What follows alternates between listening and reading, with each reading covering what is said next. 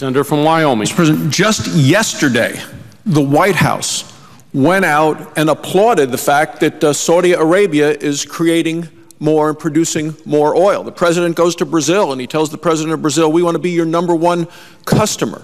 This is at the same time that this White House is blocking American energy projects and American energy jobs.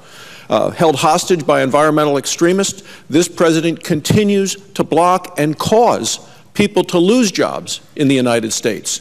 Earlier this week, the number 3 coal producer in the country has announced the layoff of 1,200 workers. So not only are Americans who are working in energy losing their jobs, the president's policies continue to block new jobs from being created. The president continues to stand in blockade of the Keystone XL pipeline, which would bring about thousands of family-paying wage jobs. Yet the president says no. And then Harry Reid, the majority leader, stands at that desk and he blocks over a dozen bills passed by the House of Representatives that are good American energy jobs that will put people back to work.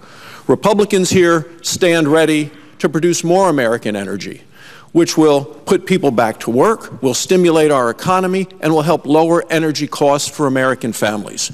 The American people deserve better than they're getting from the Democratic majority in the Senate and from the Democrat President of the United States.